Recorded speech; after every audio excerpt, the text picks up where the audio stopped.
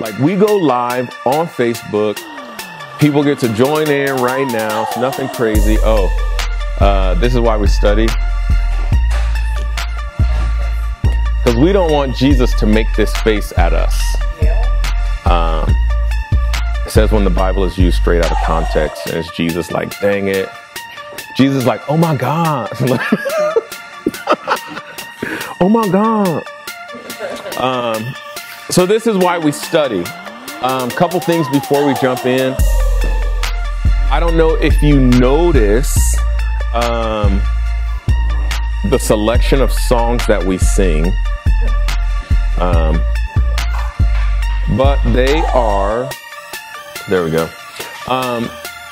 So when it comes to choosing music, and like when I'm choosing music, or if Nani is choosing music, when it comes to song selection and song choice, I am very adamant about singing songs to Jesus, songs about Jesus,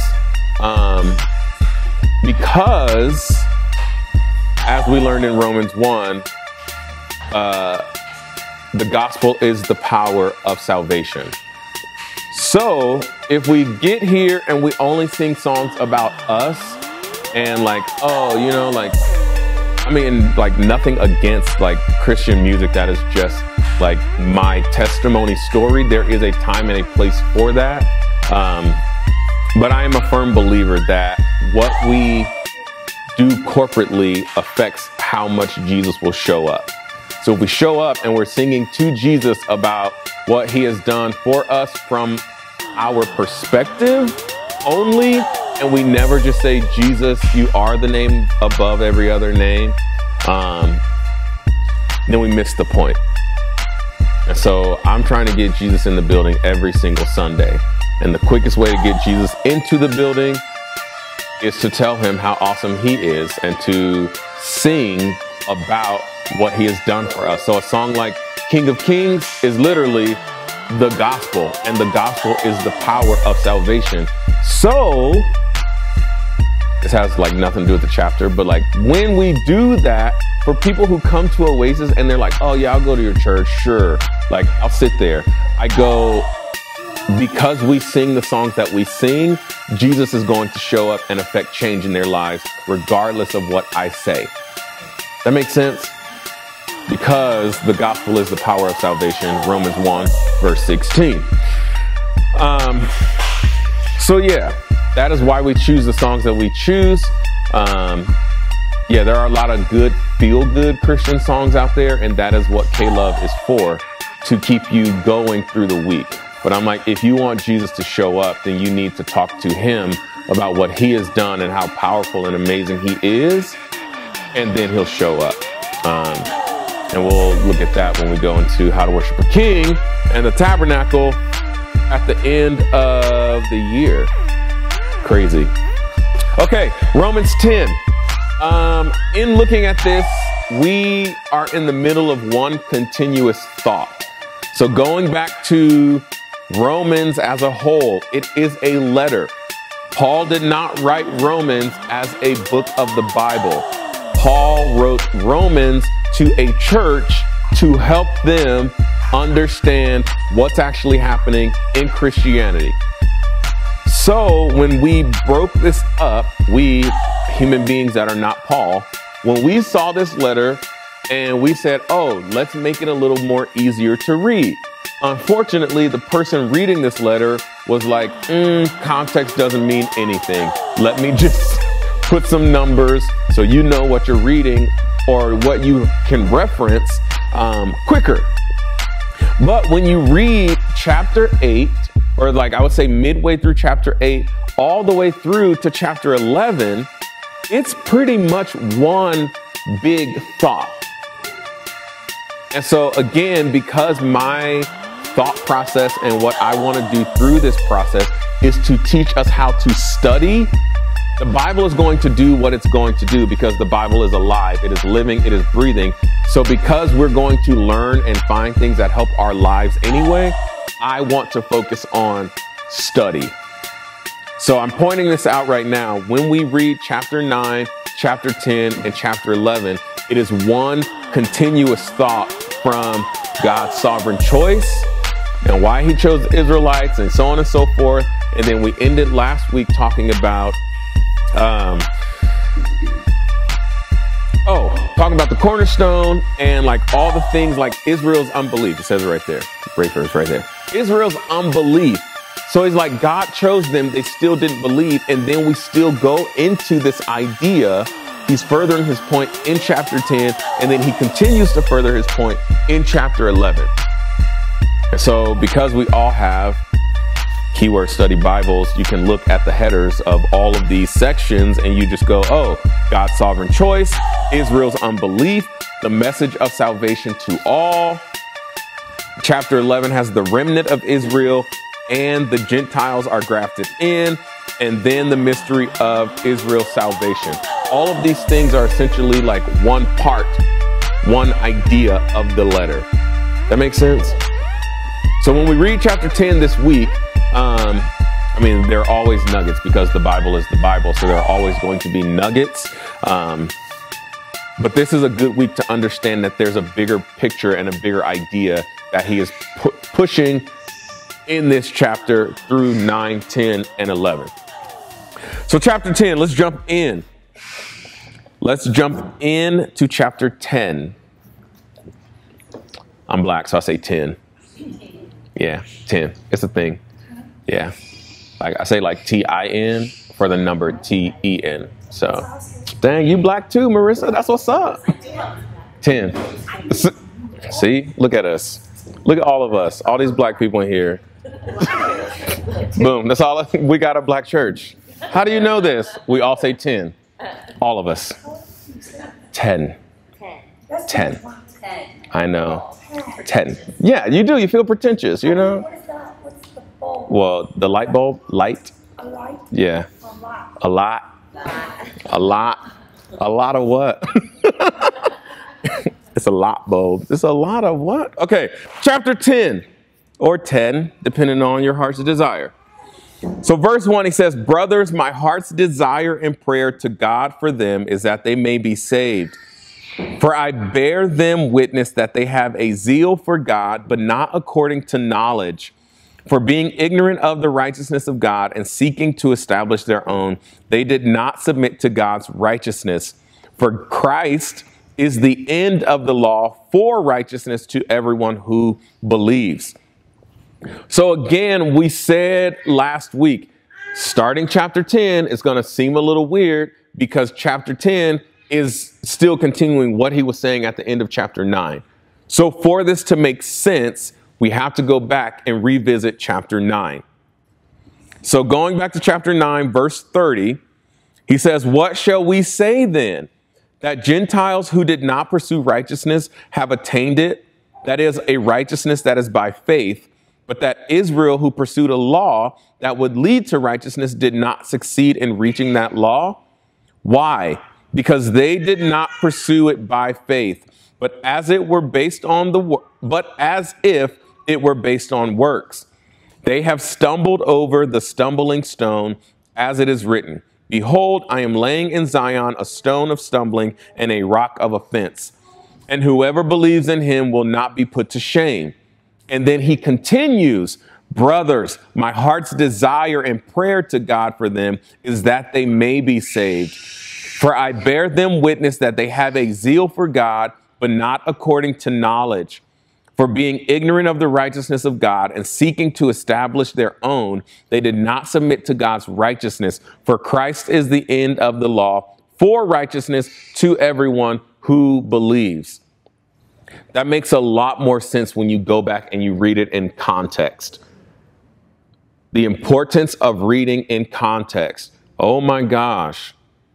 I cannot say that enough. The importance of reading in context. Like the meme said, this is Jesus rubbing his head, freaking out when we are quoting scripture or taking scripture out of context.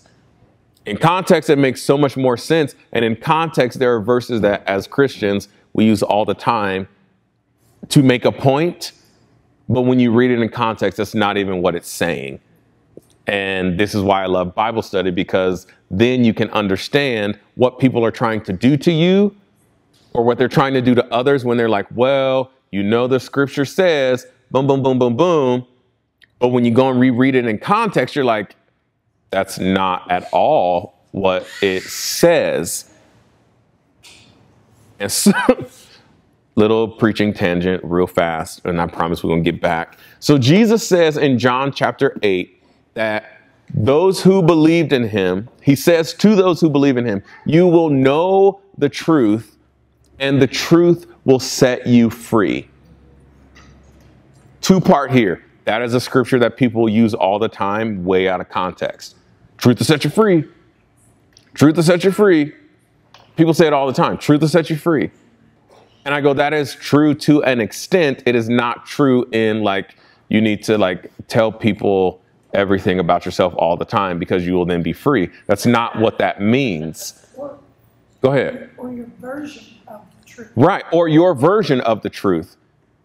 So one, because we know and understand what belief is, confiding belief in the truth, my faith, Jesus says to those who believe in him, you will know the truth. And that truth is the same truth that is in John 14 when Jesus says, I am the way, the truth, and the life. So Jesus says you will know the truth, me, and the truth, me, will set you free. So then because we don't know, because John chapter 1, in the beginning was the Word became flesh and dwelt among us. I will know the truth, and the truth will set me free. Context is everything. Everything. Context is everything. And this is why we don't just study on a Sunday morning, but this is why we teach how to study on a Sunday morning. So Paul here is saying, yo, the Israelites in this whole book is all about this. You have the Israelites or the Jews who have come to Jesus and they accept him, but they want to hold on to Jewish traditions. And that's why this book is written. The Jews left the church. The Gentiles took it over. It was a mixed church. Jews got kicked out. They came back. Gentiles were like, yo, we're doing all this stuff now because we love Jesus. He set us free. And the Jews are like, no, you need to be circumcised and this and that. And don't eat this. Don't do this. This is what the law says. And that's how you become a good Christian. They were fighting so much. Paul writes this letter and he's still talking about the same thing. This whole letter is about salvation in Jesus and Jesus alone.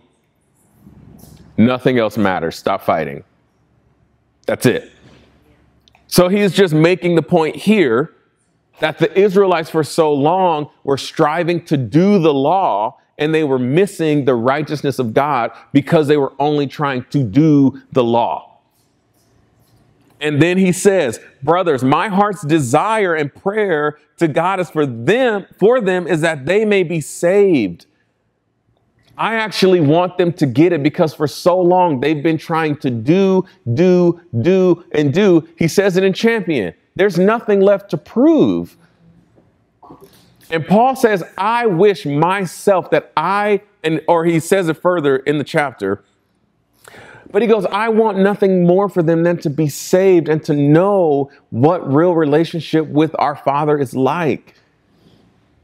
That's a prayer. That's one of those like, Lord, break my heart for what breaks yours type of prayers.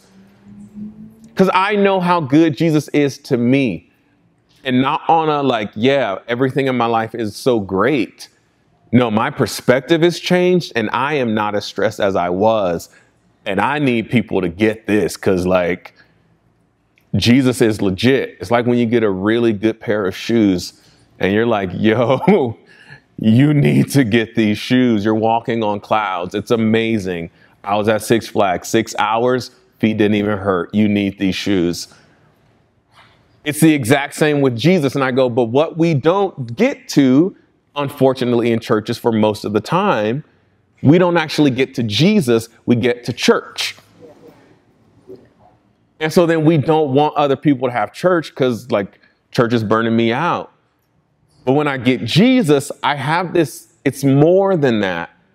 And that's what Paul knows and has experienced. And he's saying, I want this for my brothers. I want this for my bloodline. I want this for all of them. They were chosen and they were just doing the law to get this righteousness. And that's not how it works, guys. He says, I wish that I could just get them to see and feel that. He says, verse 4, for Christ is the end of the law for righteousness to everyone who believes. And there that word is again, believes. 4,100. We see it all the time. Belief, faith, believes, whatever version of the word, we see it all the time. And it is confiding belief in the truth. I am firmly persuaded. I believed something else, and then Jesus came along and persuaded me to now believe in him. And that is what Jesus came to do. So then verse 5. For Moses writes about the righteousness that is based on the law, that the person who does the commandments shall live by them. But the righteousness based on faith says, do not say in your heart, who will ascend into heaven, that is to bring Christ down, or who will descend into the abyss, that is to bring Christ up from the dead. But what does it say? The word is near you, in your mouth and in your heart. That is the word of faith that we proclaim. Because if you confess with your mouth that Jesus is Lord and believe in your heart that God raised him from the dead, you will be saved. For with the heart one believes and is justified, and with the mouth one confesses and is saved. For the scripture says, everyone who believes in him will not be put to shame. For there is no distinction between Jew and Greek, for the same Lord is Lord of all, bestowing his riches on all who call on him. For everyone who calls on the name of the Lord will be saved. I'm going to read that in the Passion Translation, so we can get a little bit of understanding, and then we'll go back and break some words down. So Passion Translation, Romans 10, verse 5, it says, Moses wrote long ago about the need to obey every part of the law in order to be declared right with God. This is also why you have multiple versions of the scripture, because they will say them differently. I had a guy at work the other day was like, that's the King James version. I was like, it says ESV right there. That's not. He's like, well, that's I said, no, I know my Bible a little bit. And the fact that I it was a thing for a little bit. I was like, Jesus, don't make me fight him over scripture, please, at work. So many things wrong with that on so many levels. One, he's bigger than me. I'm a lose. Anyway, have a different translation of the scripture. Yeah, you know what I'm saying? I was like, Jesus, he was like, oh, just too many levels to, get red X's on. So Moses wrote long ago about the need to obey every part of the law in order to be declared right with God. The one who obeys these things must always live by them. But we receive the faith righteousness that speaks an entirely different message. Don't for a moment think you need to climb into the heavens to find the Messiah and bring him down, or to descend into the underworld to bring him up from the dead. Verse 8, but the faith righteousness we receive speaks to us in these words of Moses. God's living message is very close to you, as close as your own heart beating in your chest and as near as the tongue in your mouth. And what is God's living message? It is the revelation of faith for salvation, which is the message that we preach. For if you publicly declare with your mouth that Jesus is Lord and believe in your heart that God raised him from the dead, you will experience salvation. The heart that believes in him receives the gift of the righteousness of God, and then the mouth confesses, resulting in salvation. For the scriptures encourage us with these words: everyone who believes in him will never be disappointed. Verse 12, he says, so then faith eliminates the distinction between Jew and non-Jew, for he is the same Lord of all people, and he has enough treasures to lavish generously upon all who call on him. And it is true. Everyone who calls on the name of the Lord will be rescued and experience new life. That make a lot more sense in English. Granted, it was English, but like it's English, you know? Okay, so let's jump into some scripture real quick, into some breakdowns. Where was the one that I wanted to do? Oh, let's revisit heart. Verse 8. It says, but what does it say? The word is near you, in your mouth and in your heart. This is a very huge word to understand what it means when it comes to studying scripture and my relationship with Jesus. When it comes to salvation, when it comes to sanctification, when it comes to all of this, I need to understand this word heart. So let's flip to the back. It is number 2588. Number 2588. And that is on page 2164.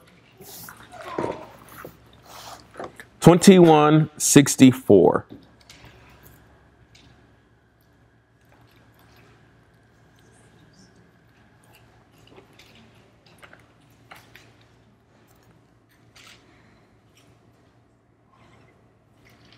My head is itching a little bit. 2164 is the page, and it's on the right side of the page. So, everybody see it? 2588? Okay. Cardia, prolonged from a primary car, heart, the heart, i.e. figurative, the thoughts or feelings, in parentheses it says the mind, also by analogy, the middle.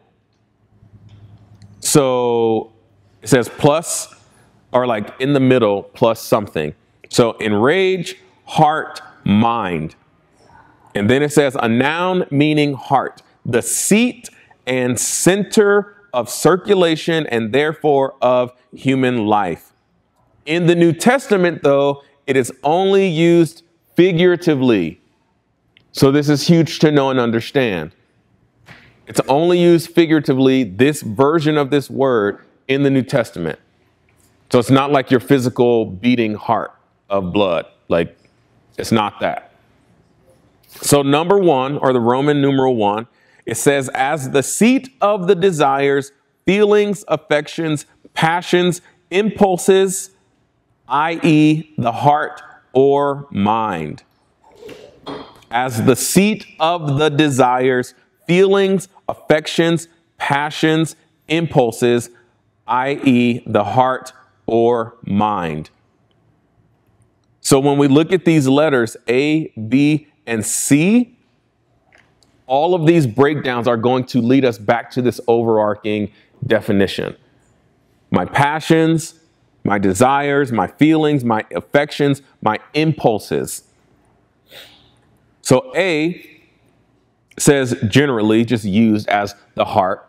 You know, the heart is deceitful. This is why people quote that all the time, but they also forget like Jesus came to sanctify us. And so when you're like, yeah, I just listen to my heart. And they're like, well, the heart is deceitful of all things. Well, also Jesus came to redeem my heart. And as I do this, it cleanses my heart. Sanctification, anybody? Like, I am perfect now, but like becoming perfect in him every day. Is that not a thing? You know, like, well, duh, I see why I don't trust my heart outside of Jesus. But if I know every day I'm putting my heart before him, then he's washing that and cleansing that so I can trust the conversations that I have with Jesus in regards to the seat of my desires and feelings and affections and passions and impulses. B, in phrases as out of or from the heart, meaning willingly. And then there are the scripture references with the whole heart, scripture references of one heart and soul, i.e. entire unanimity. Nope. Y'all see it. I'm like, I don't even have the brain space to slow down to break it down. I can't. Well, that's why I said what page it was on, because they got study Bibles. So if y'all watching this, you should have your study Bible and you see it right there. I don't have time. Okay, so letter C, used for the person himself in cases where values, affections, or passions are attributed to the heart or mind. And when we look at these scriptures, we see Romans chapter 10, verse 6. So this is what Paul is talking about this whole time. He's using this version, used for the person himself in cases where values, affections, or passions are attributed to the heart or mind. That makes sense?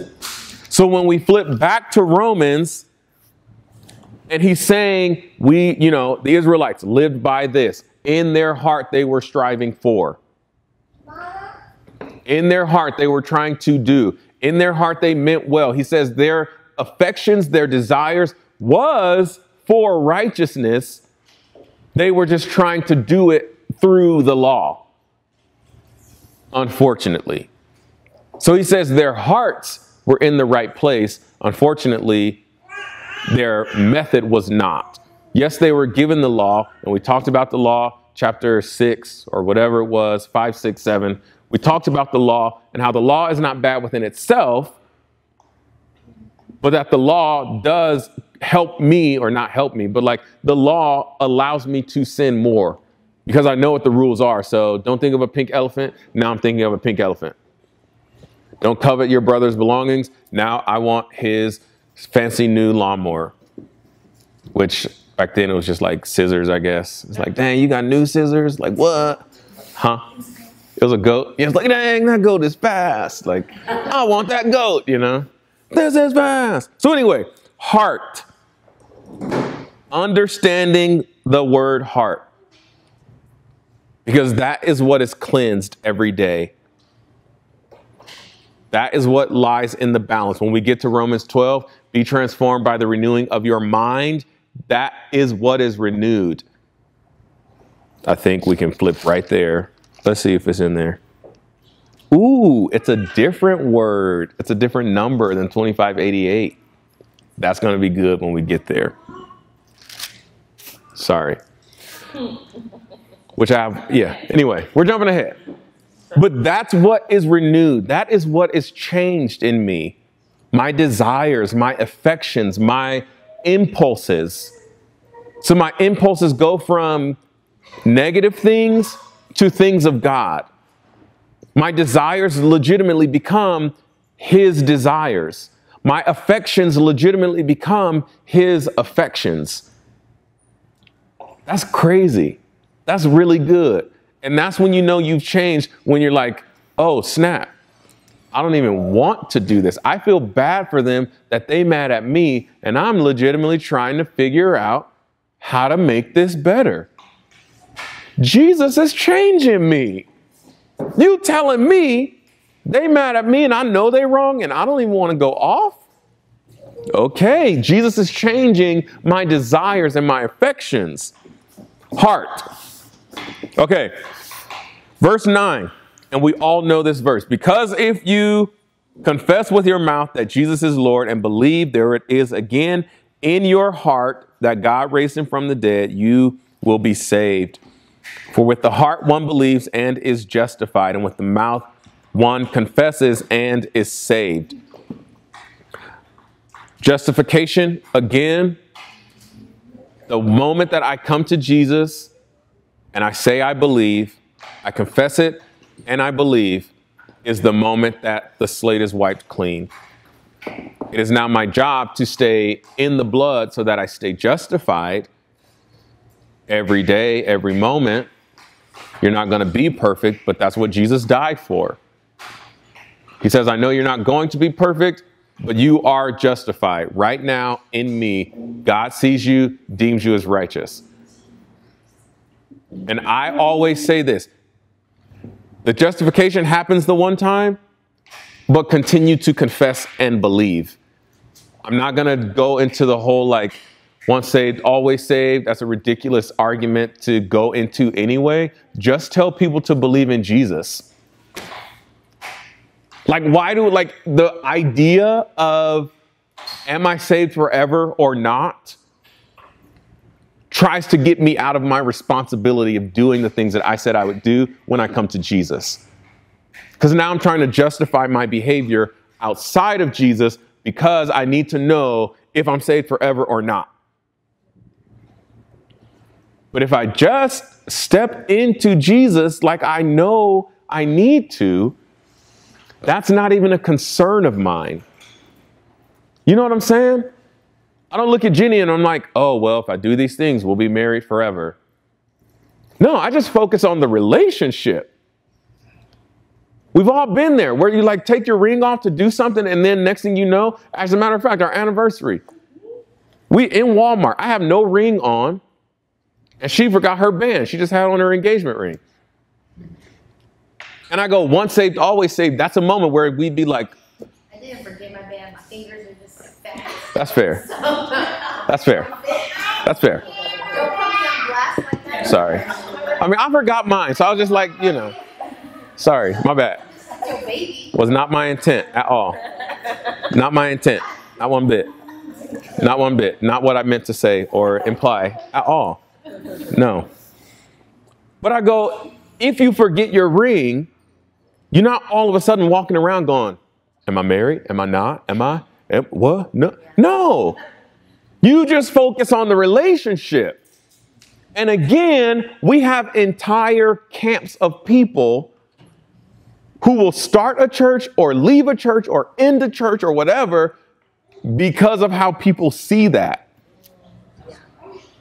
Well, I confess the one time, I'm just going to say this. If you focus on the relationship, guess what? You will find yourself confessing and believing every moment of every day. Because I love Jenny, guess what? Sometimes she walks past the TV and I'm like, man, I'm so in love with her. And I say it again out loud. Sometimes she walks past the TV and y'all thought I was going to say this the first time, but I just watch because she walked past the TV and I admire her for who she is and what she looks like. Let's just be honest, you know? But I go, I'm not sitting there. Are we? Aren't we? Like, you know? No. If I just focus on the confess and the believe part and what this relationship looks like and what's happening in me as I dive into this relationship, once saved, always saved or not, doesn't even matter. Because I know I'm saved every single day. Because I'm always doing this relationship with Jesus. If I'm standing in the blood, guess what? I'm saved. That's crazy. So if people bring that up to you, well, what do you think? Can someone just focus on the relationship? That's what matters. Well, what if just focus on Jesus and that's all that matters? Well, what if this? If you just live the gospel, it is the power of salvation. That's all I want to do every day. Live the gospel. And you can throw as many what ifs out there, but I know for a fact, if you focus on Jesus, you are going to have a life change and you will be saved. And that's what matters. Not how can I get out of this? Like, where's the line so I can like skirt it just enough? No, focus on the good of Jesus and the relationship with him. He says, you are justified. Verse 10, the one who believes is justified, and with the mouth one confesses and is saved. Let's look at this word confesses. 3670. I'm going to be honest with you. I have no idea what it means. It could just be confesses. It's a good one. Allison like took notes, like 2 pages of notes, and she did 4 pages. Sorry. They're tight. They're typed. Oh, I'm a nerd. 3670 is what we're looking up. I was like, you should be up here because I sent that text out and I was like, oh, I should read this in 2 versions. And that's what I did. I read it in 2 versions because the pastor said we should. So here we are. Allison took notes and stuff. You know? Huh? Well, and I read one version. That's fine. That I fully processed it. You, Doesn't fully that's fine. You read ahead. You know? So 3670 on page 2218.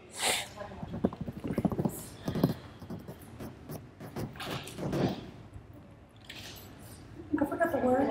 Control that. Confess? Confess. Yeah. Confess is the word. I forgot what 3670.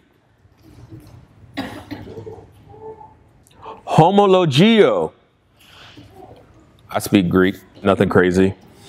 From a compound of the base of 3674 and 3056, which is always good to see that. And then you're like, oh, well, let me see what those words are. Then you can go back and you're like, okay, I see how we got this compound word. To assent, i.e. covenant or acknowledge. To acknowledge, make confession or confess. To declare, grant, profess, or promise. From homologos, assenting, which is from homo, together with, and logos, word. To speak or say the same with another. To say the same things, i.e. to assent, accord, to agree with. This already paints a different picture of what we know confession is. That's tight.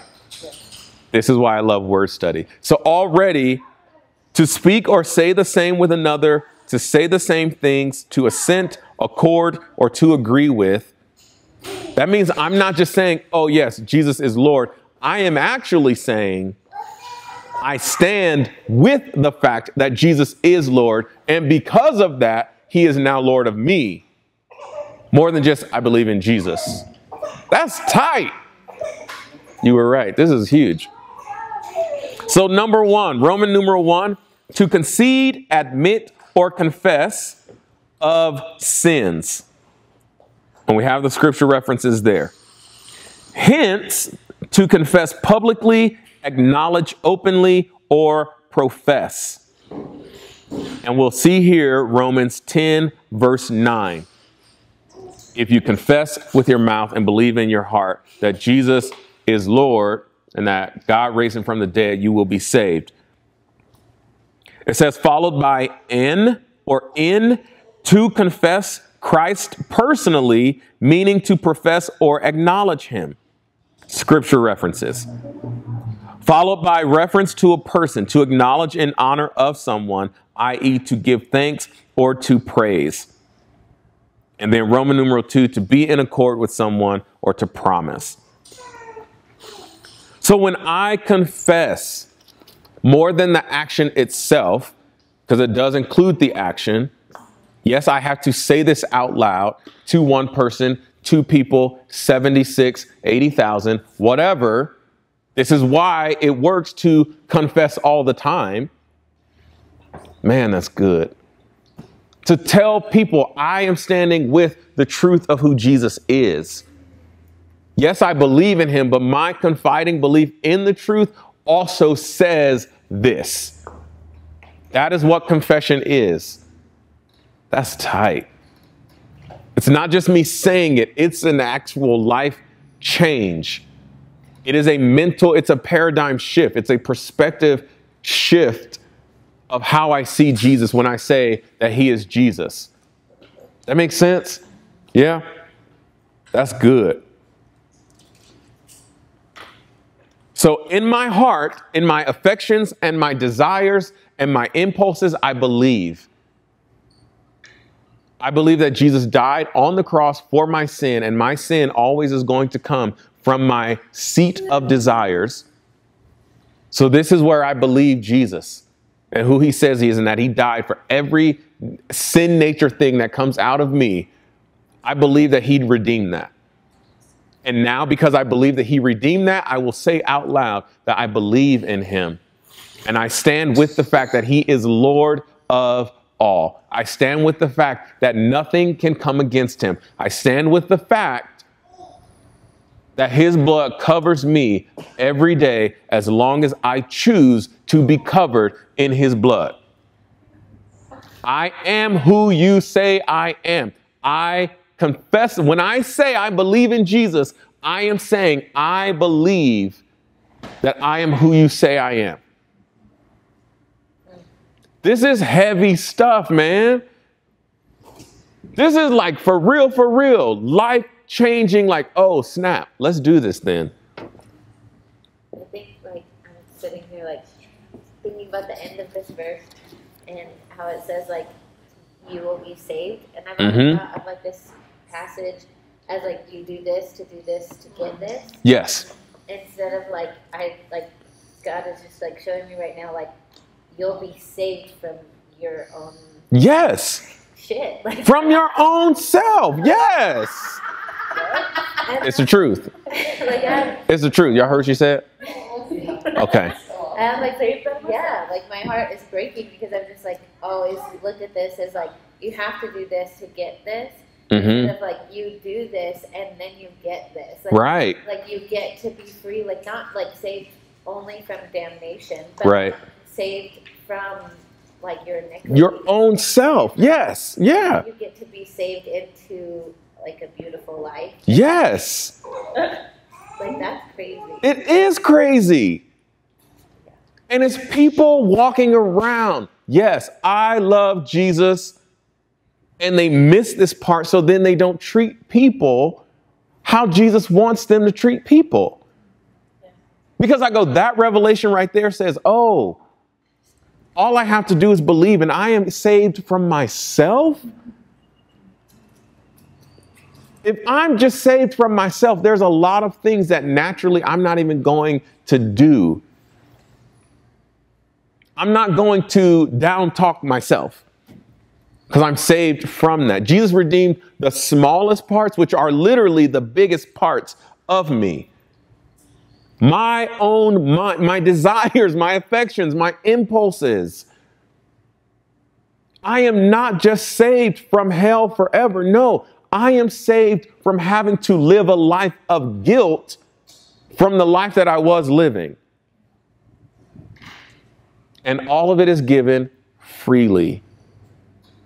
That's tight. Jesus is tight. I don't know if y'all knew that, but he is.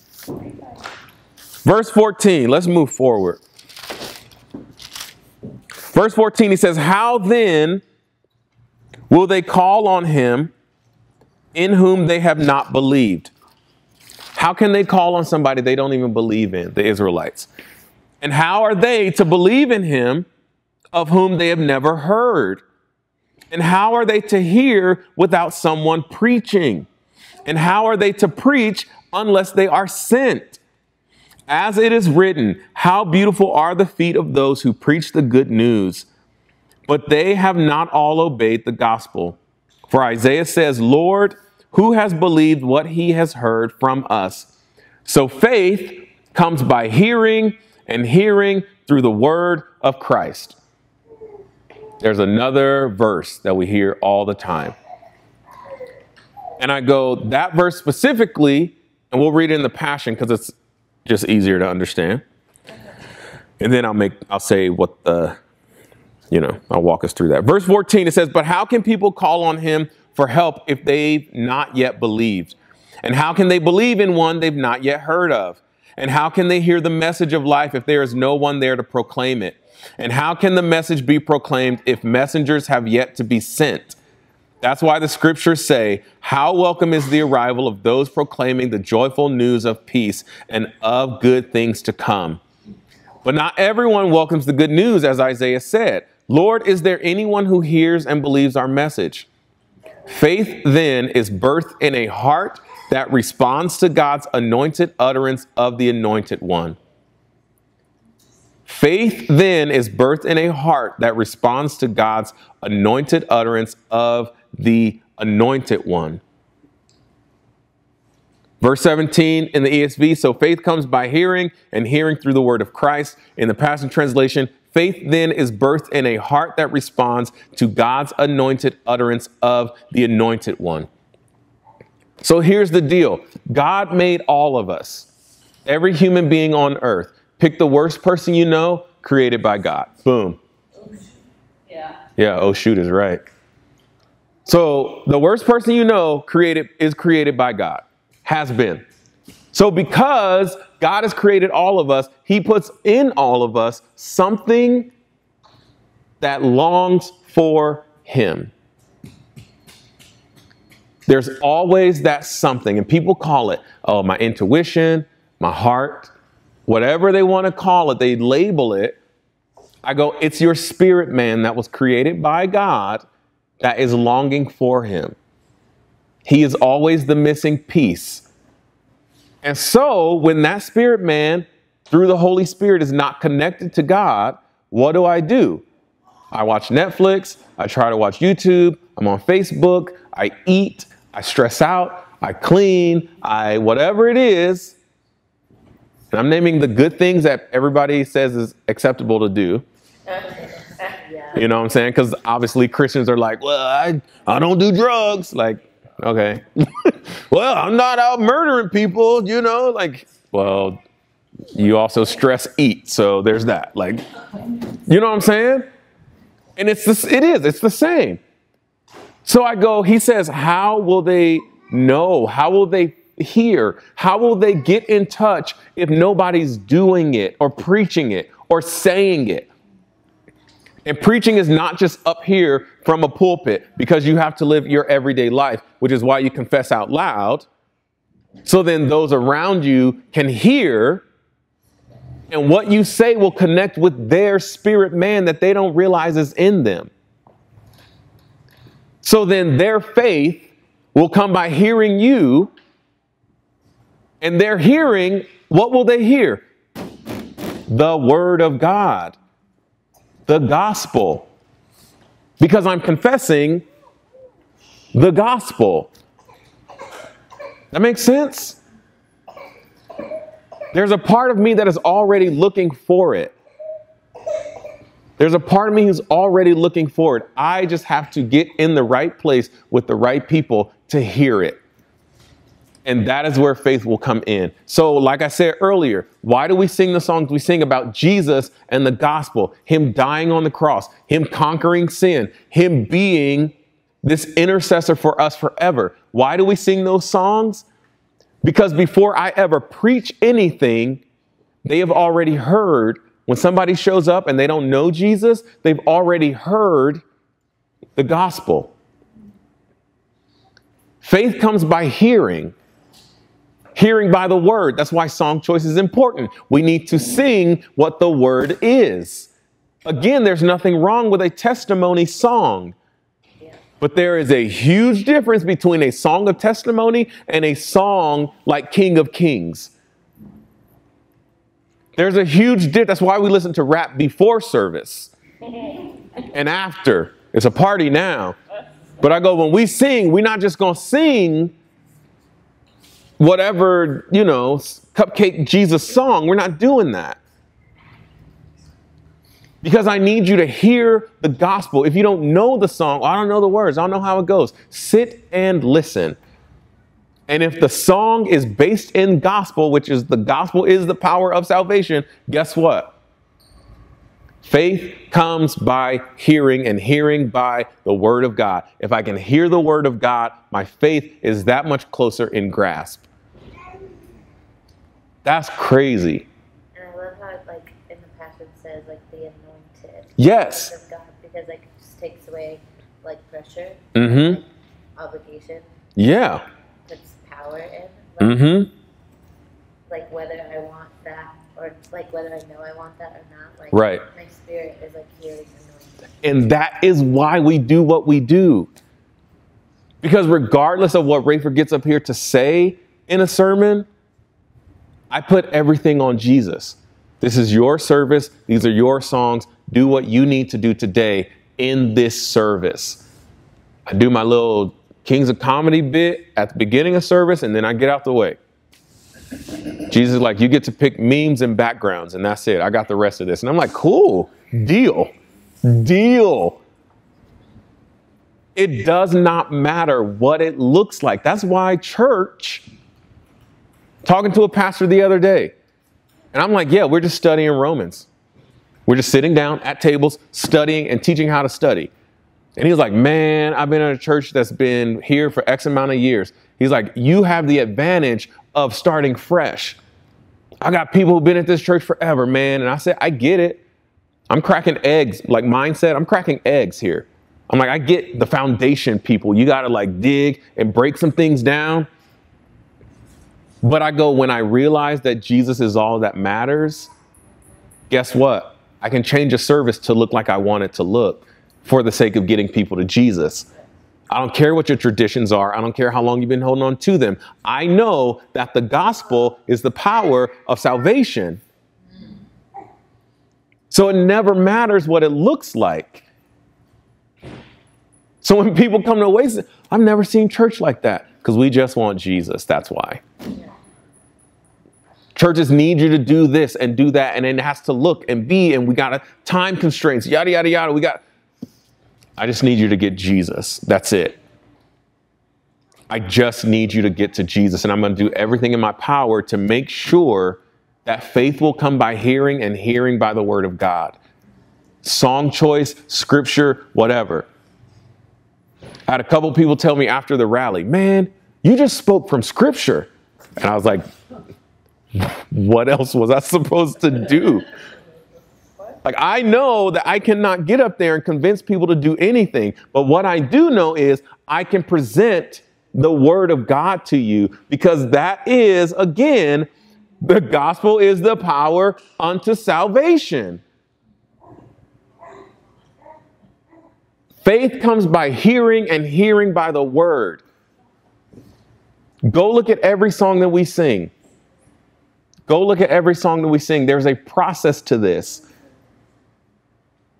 Every song is a heavy hitter. Why? Because it's the gospel. Every song. Every single song is a heavy hitter, and it catches you off guard every week because you're like, oh, we're doing this for real. Yes, we're doing this. Because the gospel is the power of salvation. And if you're walking out of here without Jesus, if I didn't present Jesus at some point, that's my bad. And that's the one thing that Jesus expects me to do every single week. Faith comes by hearing, hearing by the word. Faith comes by hearing, and hearing through the word of Christ. Verse 18, and we'll wrap up. But I ask, have they not heard? He's still talking about the Israelites. Indeed, they have. Their voice has gone out to all the earth, and their words to the ends of the world. But I ask, did Israel not understand? First, Moses says, I will make you jealous of those who are not a nation. With a foolish nation, I will make you angry.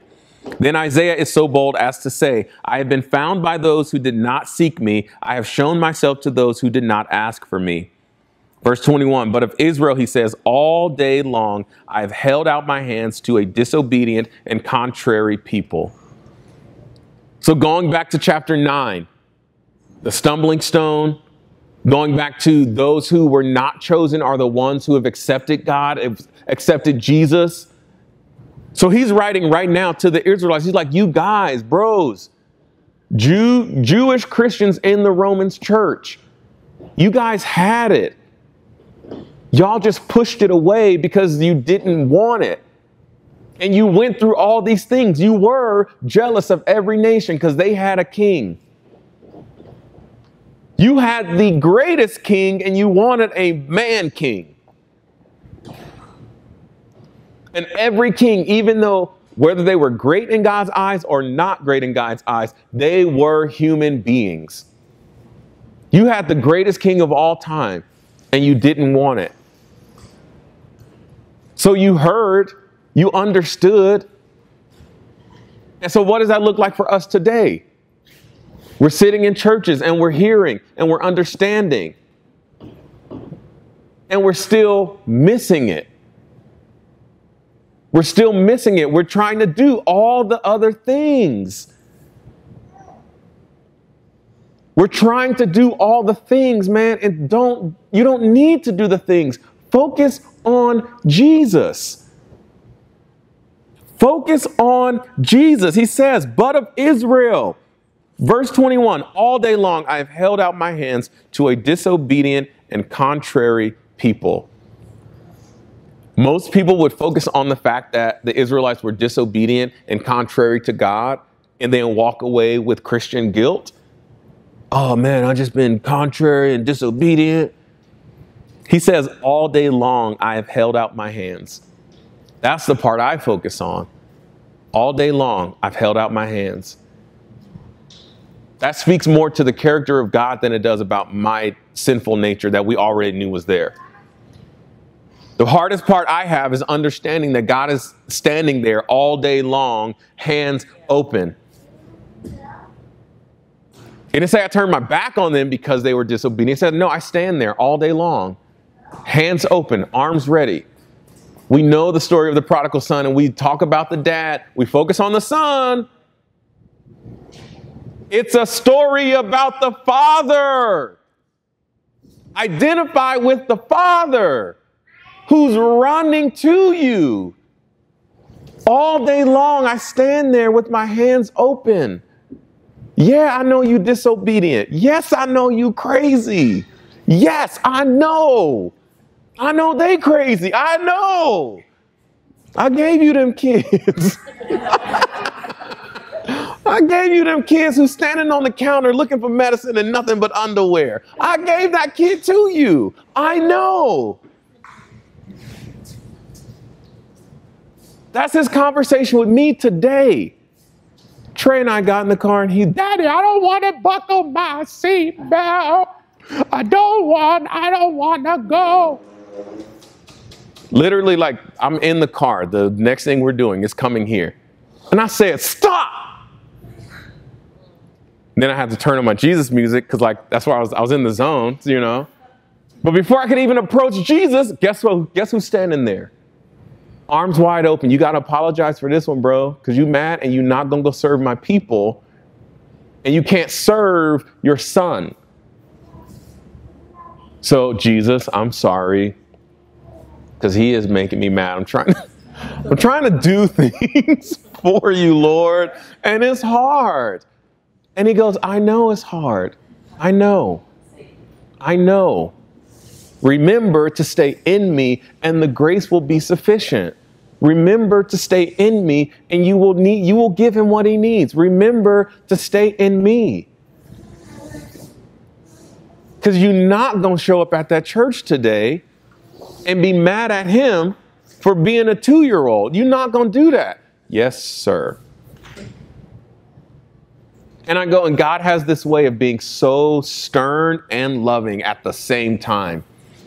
It's the most gentle stern I have ever felt. Nobody comes close.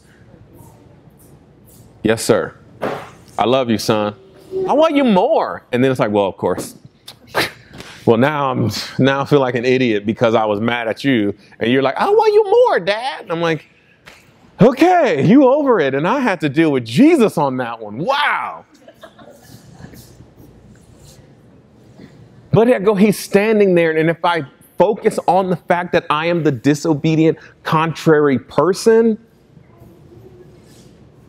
guess what? I'm not letting my heart be renewed. I'm not letting my mind be renewed. I'm falling back into what relationship with people would be like. And God is standing there all day long, hands open. So, Go ahead. We don't have friends that do that. It's okay. It's your spouse. Be fighting with them. It's and Jenny will tell you, I'm better than I was. I'm working on it. I am. I'm better than I was. But it's a work in progress. It is a work in progress all the time. To be like Jesus is no joke. It's hard. But he will grace us through it every single time. If we ask him to stay with us in the moment, he will. Was that your phone? Dang. Wow. See how she gonna do without it? Dang. Grace. Any other questions, comments, concerns? No? Okay, we're going to go into the holy place, Facebook. I love y'all. Y'all have fun. Thank y'all for joining. We'll see you on the flip. Stay up. So I go again. We got a lot of stuff out of it, a lot more than I thought we were going to get out of this, to be honest. But remembering in context, as we read chapter 11 this week and going into next week, as we go into chapter 11, remembering this is all still 9, 10, and 11 is like one big thought. And I would suggest as we go through the week to look at, look at what? Oh, the Passion Translation or the Message, and then read it like a letter. So like jump into chapter 9 or read the end of chapter 8 in a modern English version, and then read it legitimately as a letter, and you'll see so much more in context. So then when we get to chapter 11 next week, we can deep dive so we can get the nuggets. That makes sense? Okay, let's go into the holy place real quick. That's not communion. I was like, that's rap. All right, holy place. Let's go.